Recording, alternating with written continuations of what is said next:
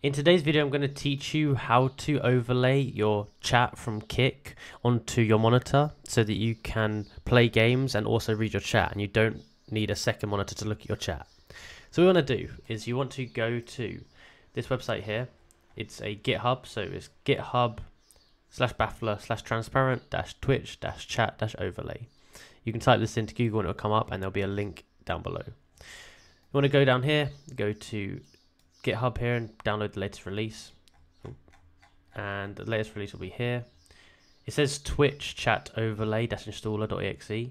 Now it says Twitch, but it works for Kik as well. So click that, install it, and then once you've installed it, you're going to open it up and it's going to look like this.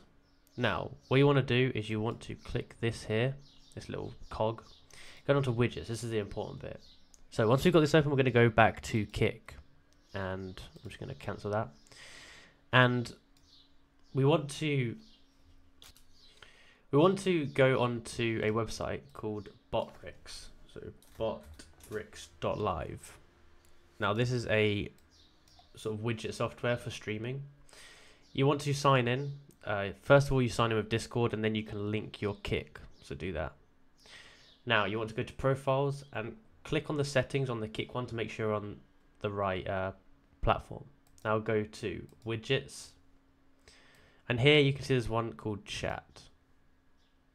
Now what you want to do, here you can customize how it looks. So this is what it looks like right now, but you can customize it.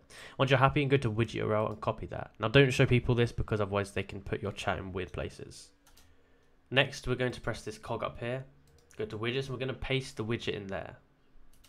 Now from here, you don't want to close this, you want to minimize it. If you close it, then it's going to not work, so you want to minimize it. And on here you can remove the borders by pressing F9. This one here, that'll remove them. You press F9 again, that's going to bring it back up. See, there we go.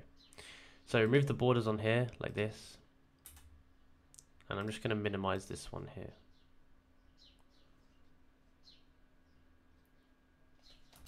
And now if you accidentally get rid of the borders and you can't get them back, you can go down to the bottom here, right click on it, and you can put toggle borders, which is going to turn them back on. So you can fiddle around with that. Now, if we hide that one, for example, we can hide this as well.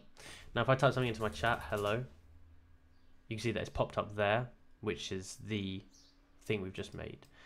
And then we can go back to here, toggle borders, and I can just like change where this is. I can turn this off like this and say hello everyone, and boom, that's just come up there. That's how you do it. If you enjoyed this video and found it useful, please like, subscribe, and comment down below that it worked. Thanks for watching.